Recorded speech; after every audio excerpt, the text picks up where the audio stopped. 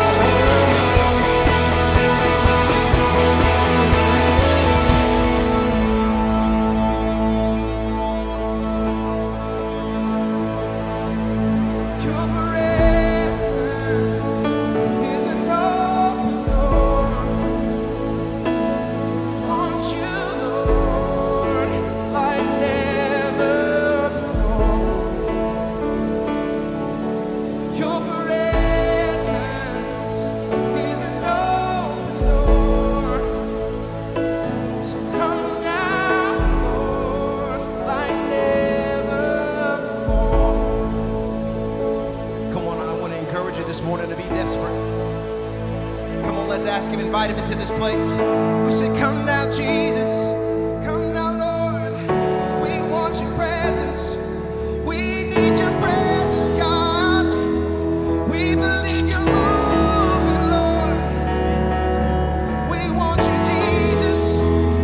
We want you, Jesus. Come on, stir it up right now. Lift up your voices in this place. Oh, your presence, God. Oh, your presence, God. Oh, I know breakthroughs coming by faith. I see a miracle. My God, He made me a no, He won't stop, He won't stop. I know by faith. I see a miracle. My God, He made me a no, He won't stop. I know breakthroughs coming. So I see a miracle.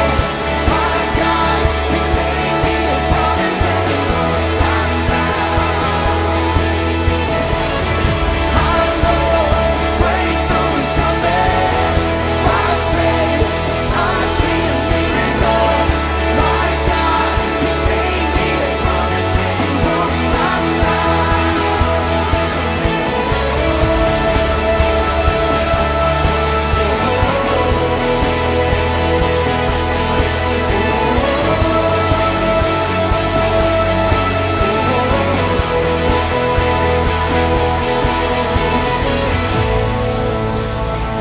Come on, give him praise right now. Come on.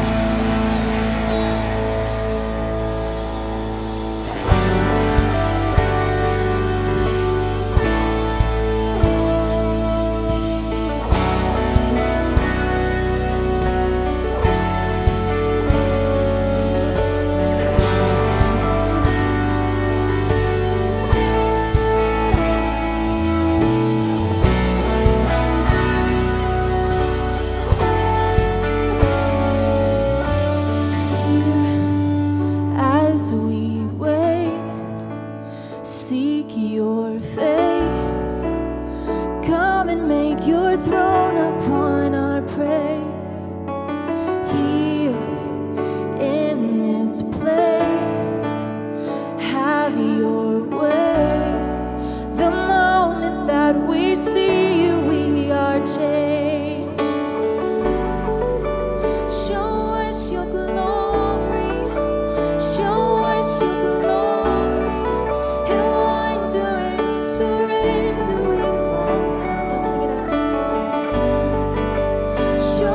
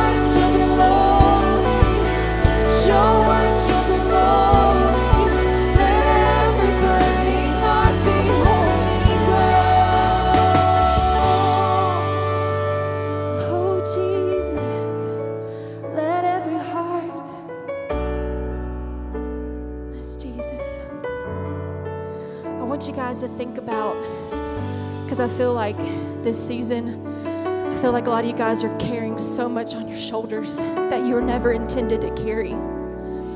So guys, I want you to think of whatever that thing is going on in your life right now that you are just weighing you down. It's exhausting. I'm telling you guys to put your focus on Jesus, and you're going to lay down that thing that you've been carrying that you were never intended to carry. Oh, we'll lay it down, lay it down. Oh, we'll lay it down, lay it down. Gonna lay it down to Jesus, to Jesus. I'm gonna lay it down, lay it down. I'm gonna lay it down, lay it down. I'm gonna lay it down to Jesus. I believe in Jesus. I'm gonna lay it down, lay it down. Gonna lay it down, lay it down. Gonna lay it down to Jesus, to Jesus. Gonna lay it down, lay it down. I'm gonna lay it down, lay it down. I'm gonna lay it down to Jesus, to Jesus. 'Cause chains fall, fear bow here now. 'Cause Jesus, you change everything. Lives healed, hope is found here and now. Jesus, you change everything. Chains fall, believe it. Fear will bow here and now. Jesus, you change. I believe. Lives healed, hope is found here and now. Jesus, you change everything. Chains fall, fear bow here and now. Jesus, you change. I lay it down. Lives healed, hope found here and now. Jesus, you change everything. Chains will fall, fear must bow here right now.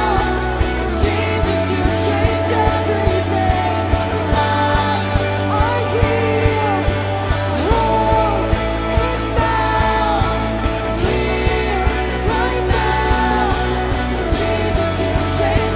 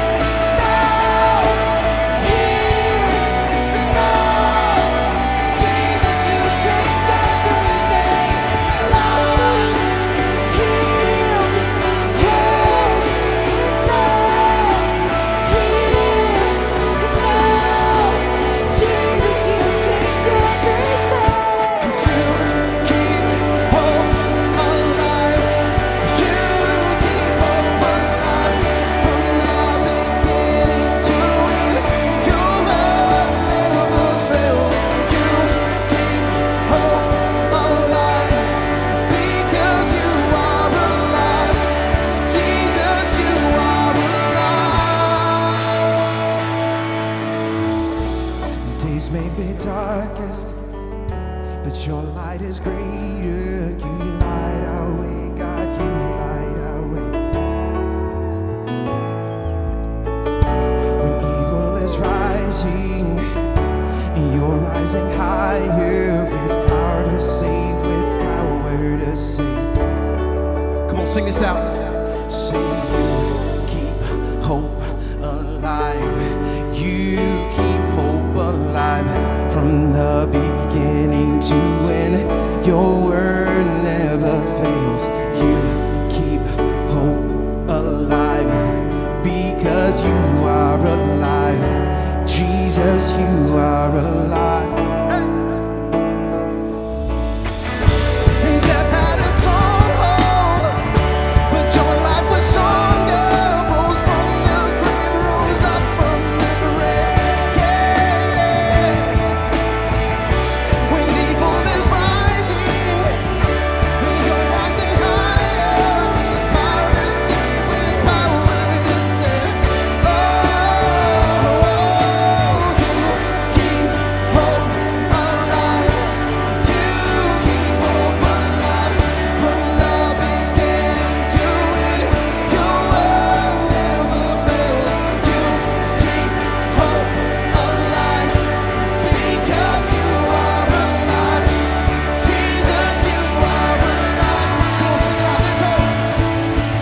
There's hope in the morning, hope in the evening, hope because you're living, hope because you're breathing. There's hope for this breaking, hope in the sorrow, hope for this moment, my hope for tomorrow. There's hope in the morning, there's hope in the evening, there's hope 'cause you're living, there's hope in the breathing, there's hope in the breathing, there's hope in the sorrow, there's hope for this moment, my hope for tomorrow.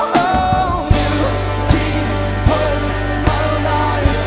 You keep hope alive from the beginning to end. Your word never fails. You keep hope alive because you are alive. Jesus, you are alive. Come on. Say that you keep hope alive. You keep hope alive from the beginning to end. Your word never fails. You keep hope alive because you are alive. Jesus, you are alive. Come on, give him a shout of praise. Come on, our hope is in you, Jesus. Riverpark, put your hands together for Jesus this morning. Let him hear you worship. Thank you, Jesus. We love you. All right, you guys can be seated this morning. Thank you for worshiping Jesus so well. Hey, can you give the worship team a great big hand this morning? Thank you guys for leading us in worship today. Y'all, who's excited to be at the park this morning? Anybody? It is great to be here in the AC today. Thank you, Lord, for very large AC units at the end of the summer. It's a great weekend, a great Sunday morning here at Riverpark, and we're honored and delighted to see all of you here. To our Riverpark fam, as always, it's great to see you guys back, both in the building and online. And if you're new today, we want to welcome you right now. Welcome to the park. We're honored to have you with us today. My name is Jeremy. I serve as one of the pastors here, and on behalf of all of our team, we want to welcome you guys to Riverpark. We hope that you're blessed by being with us, but most importantly, by being with Jesus today. So Riverpark family, right now, I want you to help me welcome our guests. Come on, let them hear you this morning. Give them a warm welcome. We love you guests. And to all of our online fam, we never forget about you guys that are tuning in from all over North Louisiana and all around the country and the world, our online audience. We love you this morning. Thank you for being with us. We pray that you are blessed by your time here as well. Guys, it's been an awesome week here at Riverpark. There's a lot going on that Pastor Marcus is going to share some cool stories about with you later. But we want to let you know about a awesome Sunday coming up just a couple of weeks from now. Y'all, it's almost Labor Day. I don't know if you can believe that or not. All the sweater people are like, yes! We're going to have to quit wearing white and start wearing wool in just a couple of weeks. But in conjunction with Labor Day weekend, we like to do this on holiday weekends because it's easy for families to come out and participate. So on Labor Day weekend, September 5th, we are going to be doing child dedications that Sunday, guys. It's a beautiful time. We dedicate our little ones to the Lord and set them on their way in a life pointed at Jesus and His purpose for their life. So we want to invite you out to be part of that. Invite your family to come if you have babies or even older children that have never been dedicated to the Lord. We want to invite you to be part of this. You can sign up and register on the website or the Riverpark app. Super easy. And we look forward to that. It's going to be an awesome celebration of our little ones, y'all. Stand up on your feet all around the room if you would. Look at somebody next to you and tell them, we're about to worship some more. We're about to move into a time of giving, guys. We do this every Sunday. And the reason that we do is because it is an opportunity to worship Jesus with our hands, with our pocketbooks, and not just with our lips. We do this, we worship Jesus through giving because we love Him, not just to be blessed, not out of obligation or guilt or anything like that, but because He has been so very good to us. Has Jesus been good to any of you guys this week? That is what I'm talking about, especially on the front row here. Well, we want to give back to Him today, and so we invite you into this time and space. If you'd like to participate in this with us today, the ways that you can do so are on the screen behind me here. And as you prepare to give this morning, let me pray a blessing over you. Father, thank you so much for your presence that's here. Holy Spirit, we sense you in the room, and we thank you for coming to be with us today. Jesus, we thank you for your finished work, for all that you've done, for all that's still playing out and taking place by our perspective. But we know that you have finished it, Jesus, and that you've blessed us and you have loved us and you have moved mightily this week on our behalf. And so we give you thanks today. We give offerings to you not out of guilt, not out of obligation, but because we love you, Lord. And I just pray that you receive those this morning, that you use them for good, that you use them to bring your kingdom in Shreveport and in Bossier as it is in heaven. And Lord, we just pray blessing and peace over every person who gives today. It's in your name that we pray, Jesus. Riverpark, can you say amen? God bless you guys as you give this morning. Meet somebody that you haven't met. Be friendly. Fist bump, high five. Pastor Marcus is headed your way with part 2 surrounded. It is going to be an awesome morning. Thanks for being here, guys.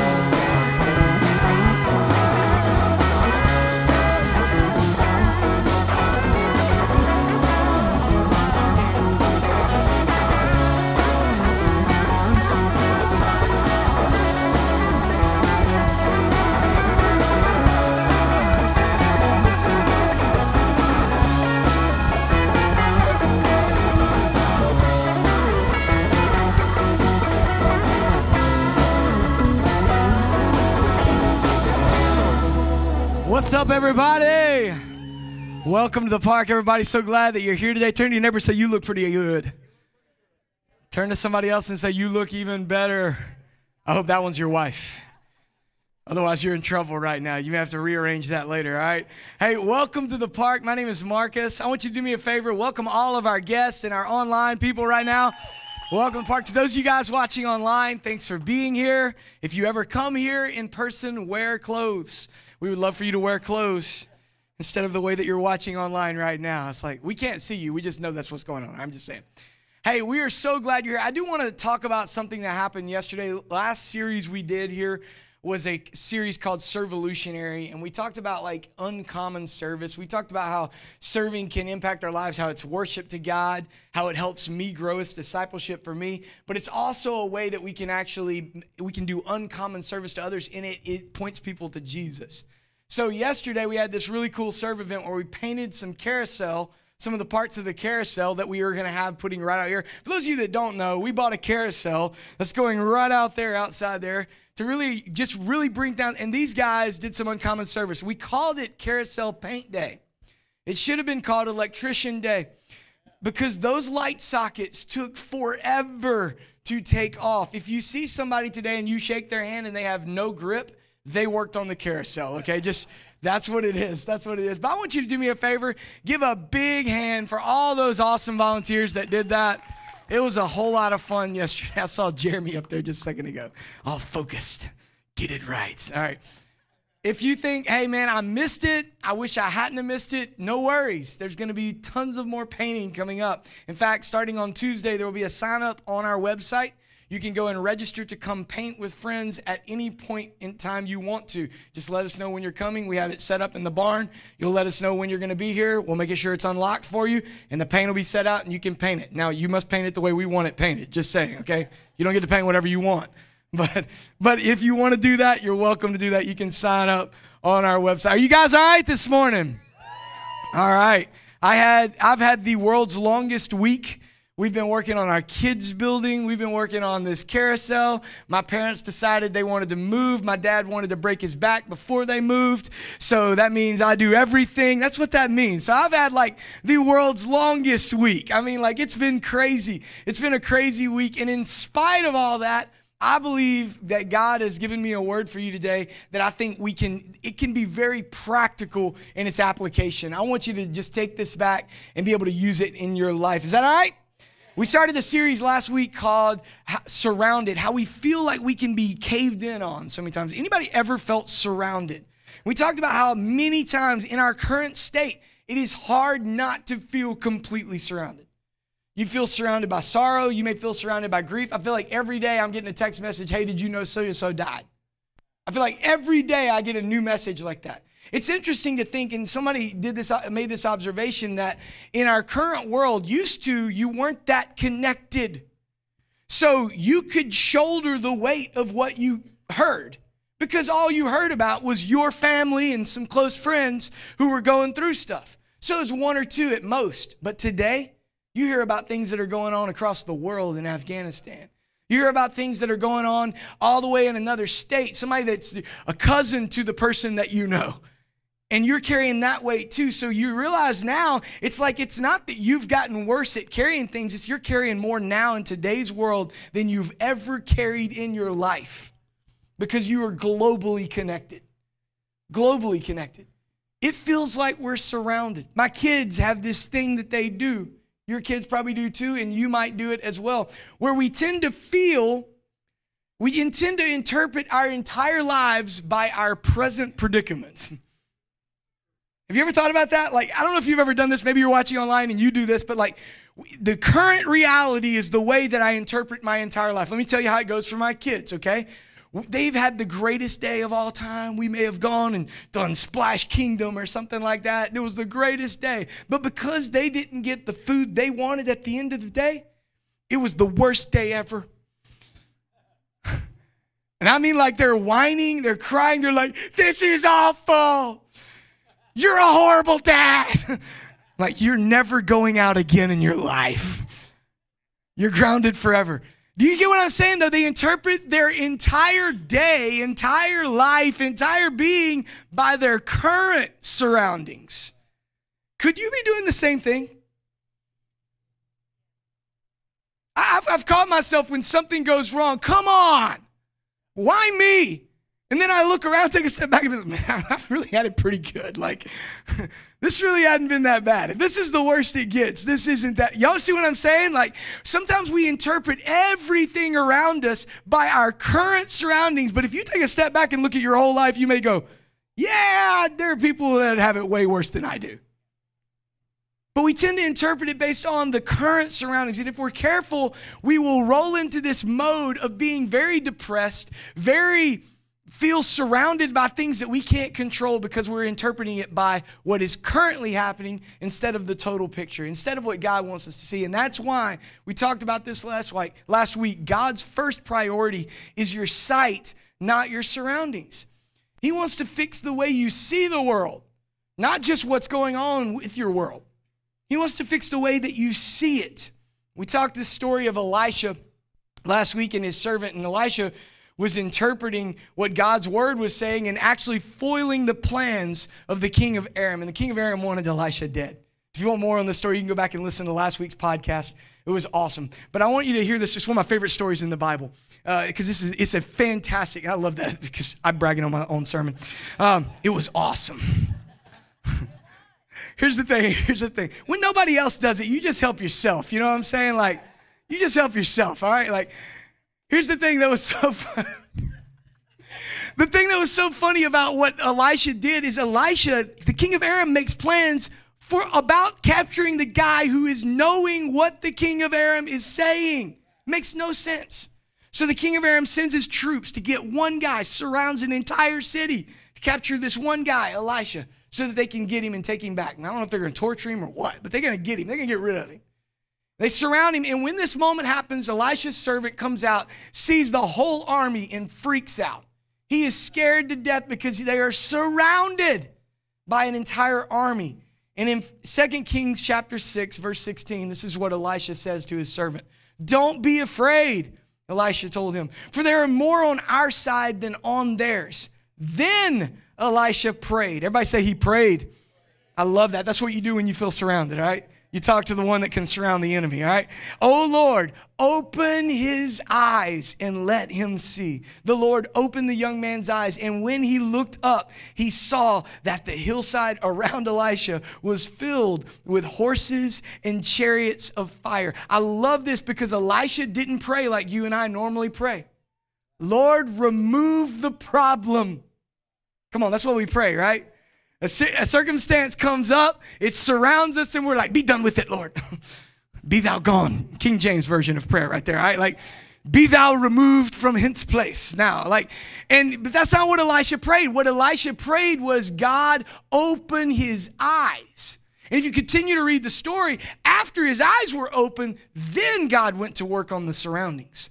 But it took clarity of sight before he ever began to work on the surroundings. Sometimes we get the priority backwards. We think God should be working on our surroundings before he fixes our sight. But what God first wants to fix is your sight before he starts to work on your surroundings. He wants to fix that sight first. But I often thought that if God's wanting to fix my sight first, wouldn't it be nice if we had a way to always be able to tell the truth? Like, not speak the truth, but like you could tell if someone was telling you the truth. Like, I always thought it'd be cool if you had, like, you know the Google glasses? Does anybody have a car that has like a heads-up display? Like in the dash, there was this thing that came out, and technology has been around forever, but they don't really use it anymore because it was very awful. But like, it's back now, yeah. But like, heads-up display would be like all your readings that are on your dash would actually project on the windshield in front of you. So you actually look through the glass, but you're seeing the speed you're going. It's called a heads-up display, and it's right in front of you. You look through the speedometer at the outer world, but you see it that way. Heads-up display. I always thought it'd be cool if we would invent some glasses that had a heads-up display. And like whenever you met somebody else's glasses had already identified this person as a liar.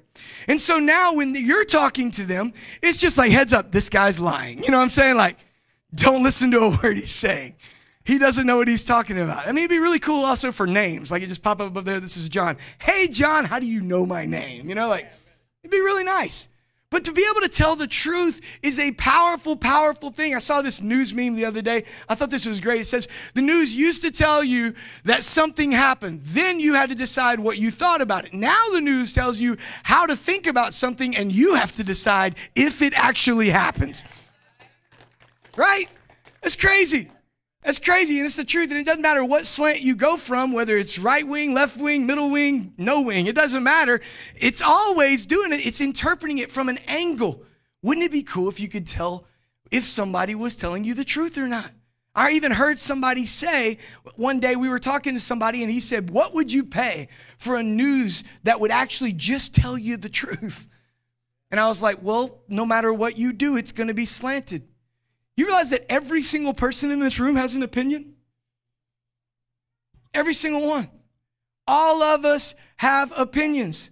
Opinions are like eyebrows. Everybody's got them, and some of them are ugly. You see what I'm saying? Like here's the thing. And those of you that don't have eyebrows, I'm sorry. I did not mean it to offend you, all right? Here's the thing. It's like everybody's got an opinion. And what we found out is what we're trying to do is determine whether or not this opinion that is being slanted at us is truth or not, so that we can determine whether or not we're going to do something with this. But it's a very big challenge in our culture today. NBC released an article here not too long ago about these studies that these scientists did at a few colleges about how you could tell whether or not someone was lying. They found out that 60% of people cannot go more than 10 minutes without lying.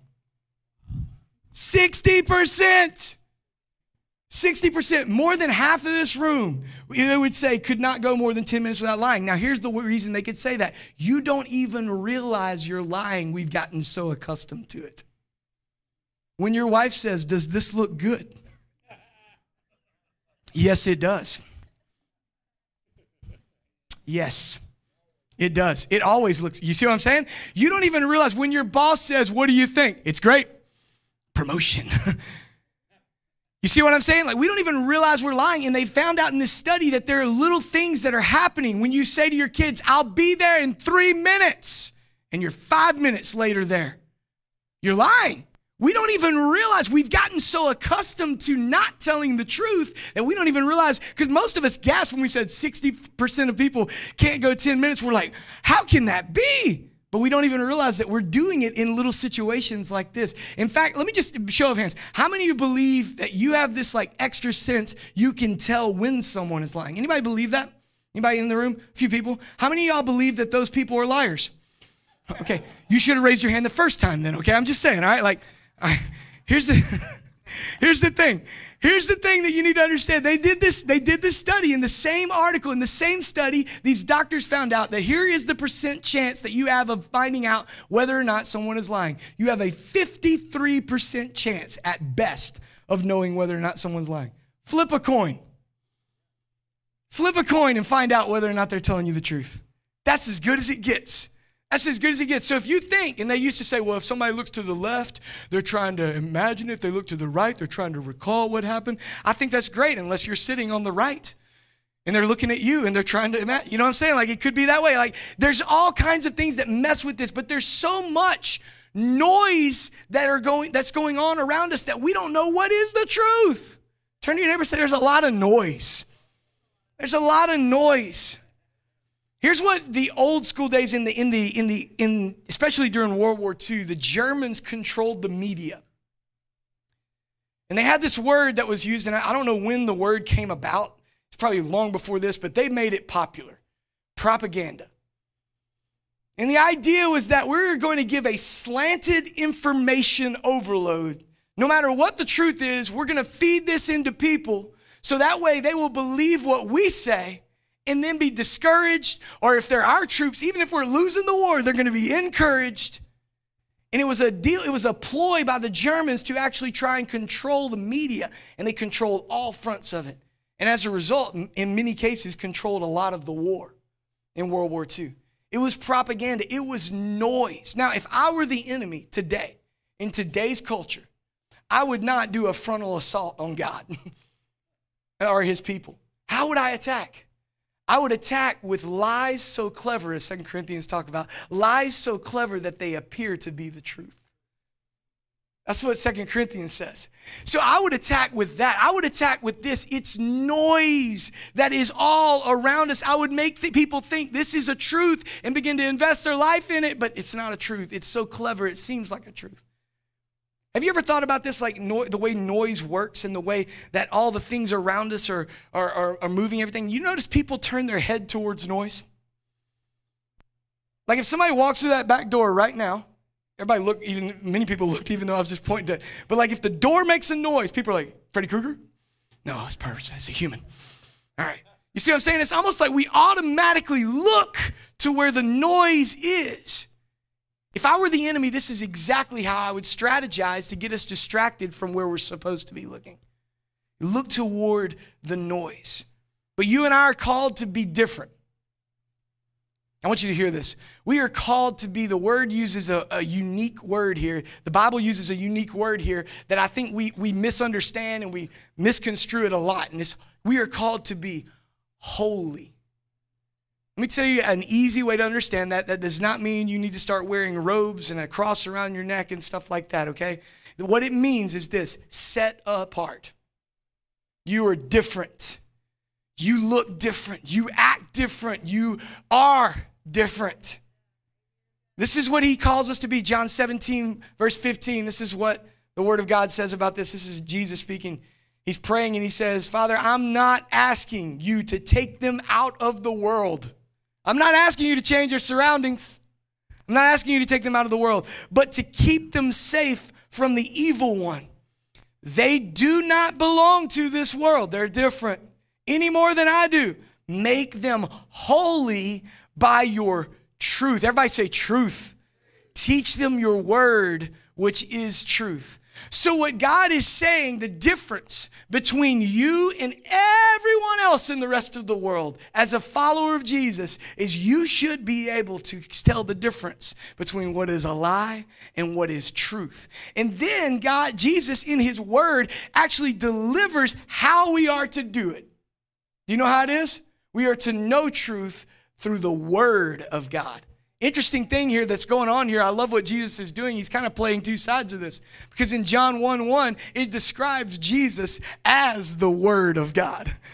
So when he's praying this, he's like, hey, let them lean on the word. And he's saying, let them lean on me. It's a neat little prayer that Jesus is praying over his disciples. He's saying, hey guys, teach them your word so that they may know truth. That they may know truth. Here's what Jesus is saying. He's saying, set your eyes on truth and not toward the noise around you. Not toward the noise around you. I've been in the woods many, many times and gone hunting with my dad or my grandpa or people like that. I've gone with many other people and stuff. When I was a kid, every little noise makes you turn your head, especially the darker it gets. My dad has a philosophy that if you're ever walking through a dark place and you look over your shoulder, the third time you look, you will run. It doesn't matter if there's anything there or not. The third time you look, you're going to run. Like, it's going to happen. Like, it's going to happen. Here's the thing I see in this. Noise causes us to move our eyes. Isn't that interesting? That what enters our ears affects our eyesight. Isn't that interesting that whenever we hear something, we have to engage it? In fact, my wife is always on me about this. You're not looking at me right now, so I'm going to stop talking. Because she knows if I'm not engaged with my eyes, my ears probably aren't engaged. So what we hear is going to often affect what's going on. Here's the thing. We're surrounded by so much noise that our eyes are distracted from the truth. There's so much noise around us. I coach, I've talked many times, I coach kids soccer, which means I have to try and put up with a lot of parents. That's what that means. Look, it's fantastic. Kids are running everywhere. They don't know what they're doing. I'm the coach. I'm trying to give them clear instruction on what to do next. And I've got parents, and I caught myself one day, I'm yelling across the field at a kid to pass the ball. He's nowhere near the goal. He cannot shoot. The only option he's got, he's surrounded. The only option he has is to pass the ball. I'm yelling, pass, pass. I'm yelling it as loud as I can, pass, pass, pass. And I listen just for a second, I have kind of like this out-of-body experience. And his mom and dad are yelling, shoot, shoot. Shut up. And I realize what's going on here. The kid has no clue what to do. He's got so many people speaking into his ears. Coach is saying, pass. Dad, who I live with and is going to punish me forever if I don't listen to him, is saying, shoot, what do I do? Here's the thing. I'm the coach. What you need to realize is that God has given you a coach. It is him. Jesus is our coach. He is instructing you on what to do. But if there is a whole lot of noise that surrounds it, you might not even hear his voice. You might not even hear what's going on. You might not hear what he's saying in that moment. He's saying, you should see it this way. But the world is saying, no, see it this way, with the propaganda and the noise that is coming out. But he has a different way you should be looking, a different way you should see the world. In Mark chapter 8, Jesus does what he did so many times throughout Scripture. I don't know if you've ever kind of taken a look at it, but Jesus healed blind people a lot. Like a lot. Like, yeah, he would be an optometrist or an ophthalmologist today. Like, you know what I mean? Like Jesus healed blind people all the time. And in Mark chapter 8, he's going to heal this blind guy. These guys bring up their friend who's blind and they say, can you do something with our friend? He needs to be healed. He needs his eyes open. And Jesus begins his work right here in Mark chapter 8, verse 23. It says, Jesus took the blind man by the hand and led him out of the village.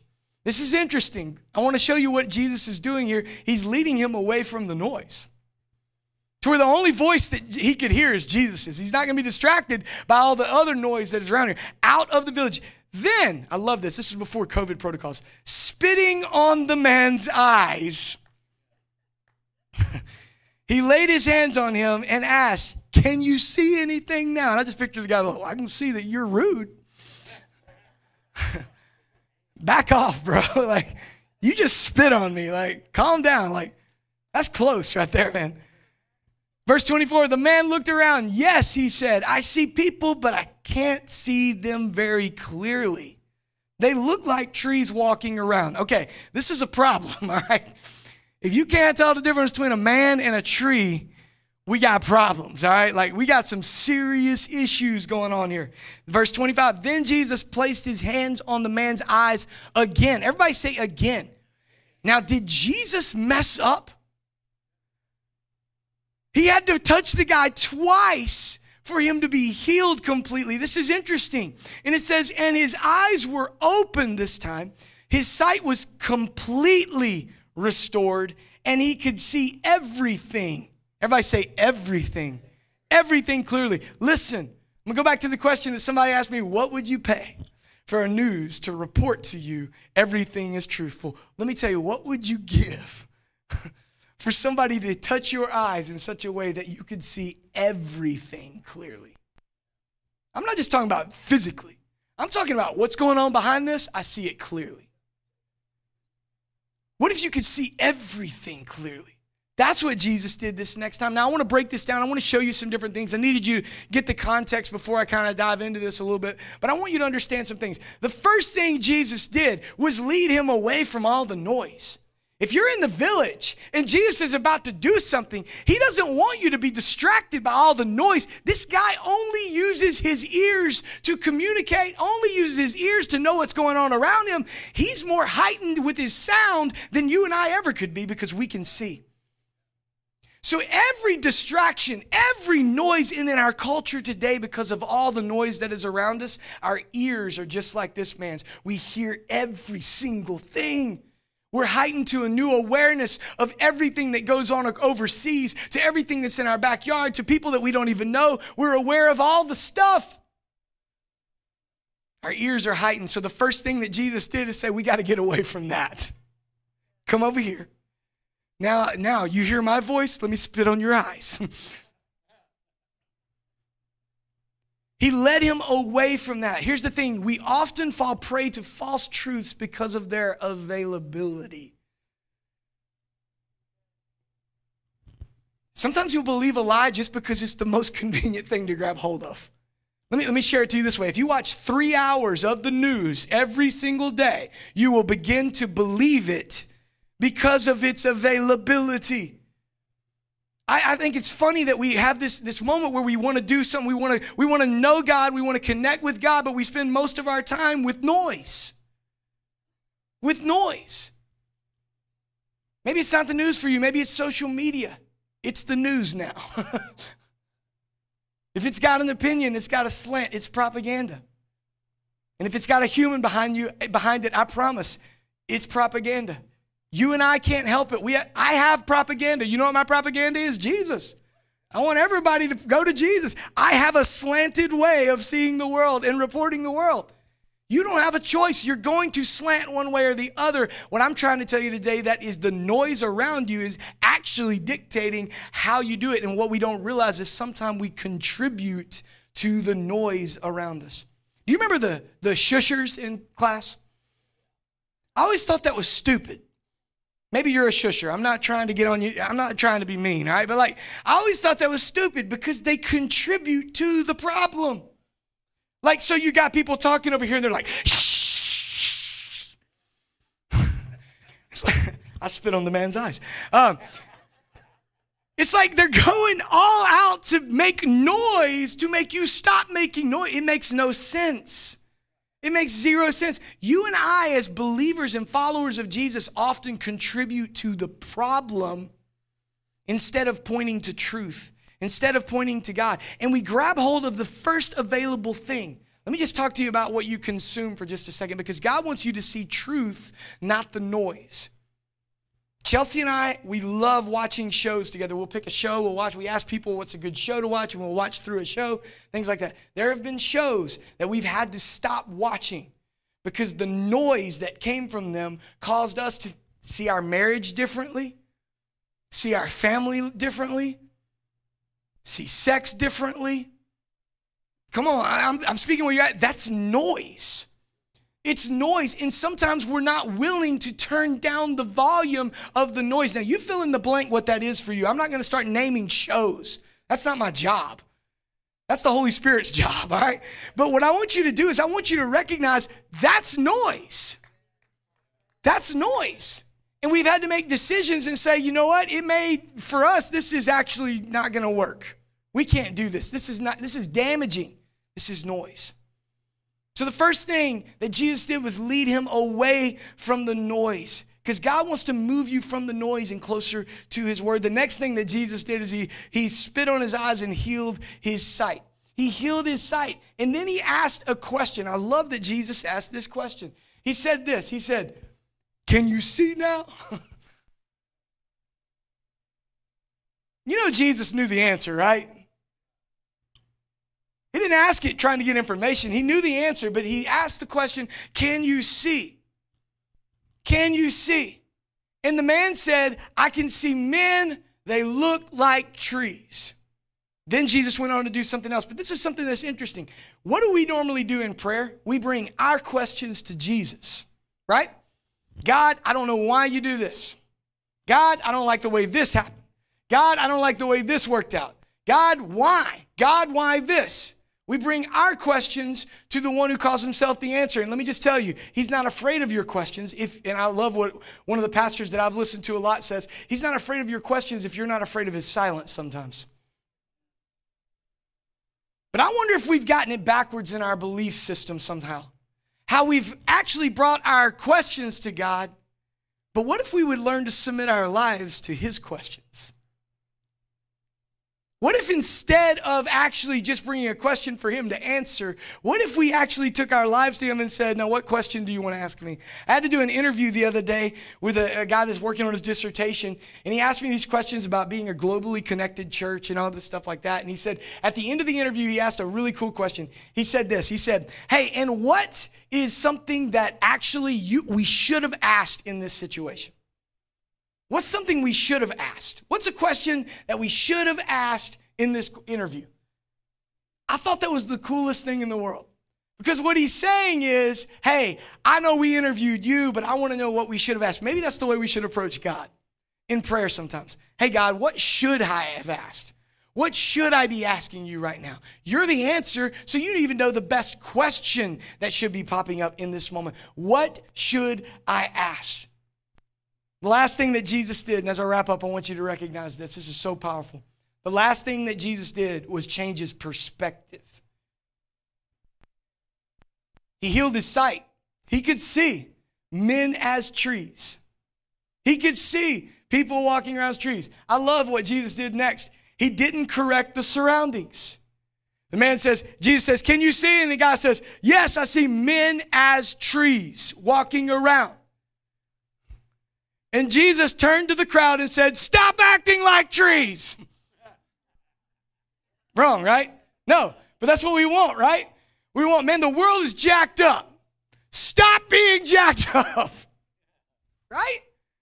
You guys got it all wrong. But no, what did Jesus do? He corrected his perspective. He didn't just do this. He said, he didn't just heal his sight to see it incorrectly. He healed his sight so that he could see the right way.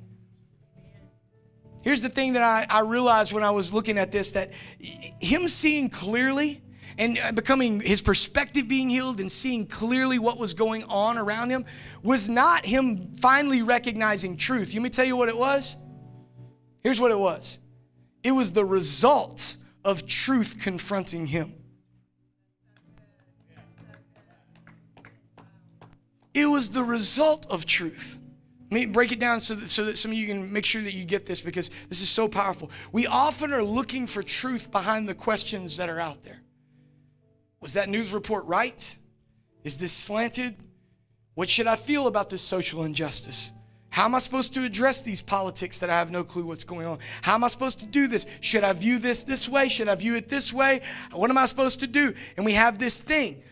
Here's the thing. You're not going to, if you think you're going to find the truth in that thing, you're not. It's going to be the result of you encountering truth. Truth is a person. His name is Jesus, and he wants to heal your sight, not conform to your perspective.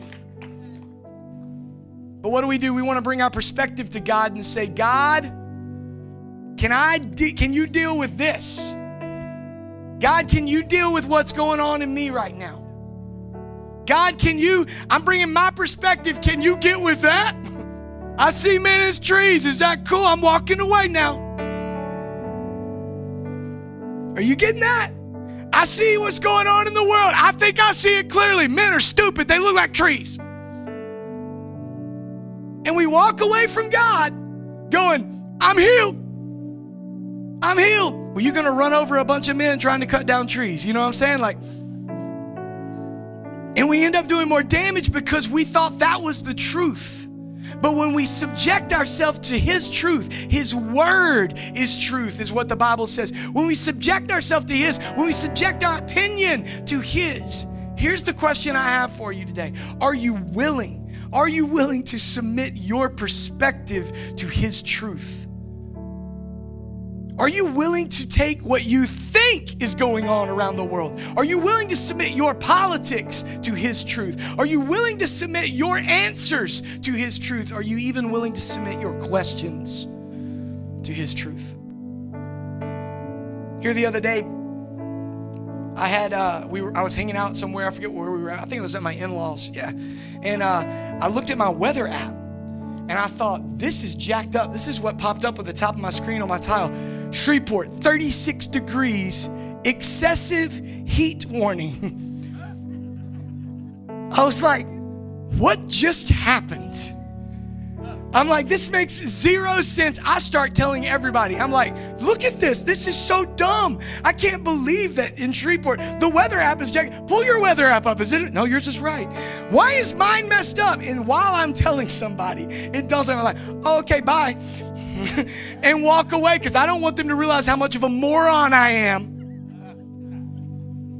I had it on Celsius by accident. I'm making fun of the way the truth is being delivered in this moment. I'm like, this is horrible.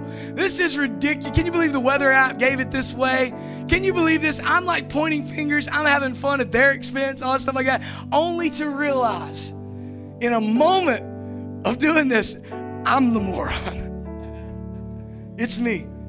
Come on, somebody, listen. Are you willing to take what you think about the world around you and submit it to the truth of Jesus? Let me read you the scripture again. It's so powerful. Different translation. We started with it today. John 17:17. Sanctify them, set them apart, make them holy by the truth. In the truth, your word is truth. How do we set our eyes towards truth and not the noise around us? You surround the noise with truth. You surround the noise with truth, and the truth will be revealed even in the midst of the noise. You surround the noise with truth. So here's my challenge for you today that I want you to practically walk out this week. And it's going to be hard. It's going to be difficult. Some of you may do this practice. I started trying it because I never like to ask you to do something that I haven't tried. And I started doing it. I'm going to ask you to do it. I've been doing it for about 2 weeks now. And it'll change the way you see the world. And some days it's hard. If you wake up late for work, it's going to be hard. If your kids come and get you out of bed, it's going to be real hard. Here's what I want you to do. I want the first thing you read in the morning to be the Word of God. And I want the last thing you read before you close your eyes at night to be the Word of God. Try it. If you fall asleep watching TV, you got to change a habit.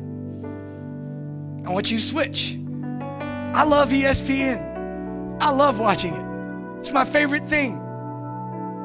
It's still got a slant because human beings are behind it. It's still got a bent, still got an opinion. But the Word of God is the truth. And if I can surround the noise with the truth of God, then I can actually see the truth even in the midst of the noise. So here's my challenge for you. I'm going to challenge you to do something. I don't have my phone up here because Riley makes me take it out of my pocket before I come up on stage every Sunday. Here's the thing. I don't have my phone, but I'm going to challenge you to do something a little different. Don't read the Bible on your phone for this exercise. Now, if you follow a plan and stuff like that, do it. That's fine. But there's so much noise there. You're reading the Bible, bling. Oh, so-and-so. Hey, what's up, bro? Like, there's so much noise there. I did this. I read just so you know, I'm not against phones. I follow Bible plans on my phone. It's my favorite Bible to read because I can go to any translation I want. And it's the smallest Bible I have. It's really awesome. But this is what I want to challenge you to do. An open Bible on your nightstand is really hard to walk past. Don't close it, open it, and just start reading. And you don't have to read a chapter. If you read 2 verses and something jumps out, stop there, and that night pick back up where you left off. And then read until something jumps out. And when it jumps out, stop there, chew on it. All day. Surround the noise with the truth and watch the truth be revealed in the midst of the noise. God wants you to set your eyes on truth, and the truth won't be found while looking just at the noise. You have to remove yourself from it and set your eyes on truth. Let me pray for you. They're going to sing a song for a second. We're going to respond. I want us to repent today. Father, we repent. We ask for forgiveness and we turn around and change our ways, God. For when we have come toward you with our own questions, instead of saying, God, what should we be asking right now? When we've come at you and said, God, this is what I think, can you get with that? Instead of, God, what should I think right now? When we've even come at you from a perspective of the noise and brought that to you to do something with, God, when you're trying to remove us from the noise completely, God. We repent. We're sorry, Lord. And we ask that you would help us to set our eyes on your truth, not the noise that is around us. Help us in this, God. Help us in this, Lord, because your word is where hope is. Your word and your truth is where life is. Your word is where we find your presence. Your word is where we find deliverance. Your word is where we find the answer. So let us get into your word, Jesus. In Jesus' name.